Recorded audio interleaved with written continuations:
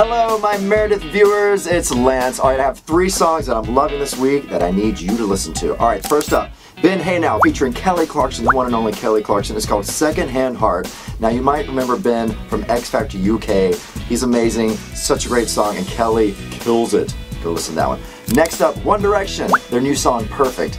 I'm loving the 1D guys, and this might be their last album, so we need to really just enjoy them as long as we have them. So go check out 1D's Perfect. And the last song you gotta check out is Carrie Underwood's Renegade Runaway. Now this is off her new album, Storyteller, just dropped October 23rd. Every song is so good.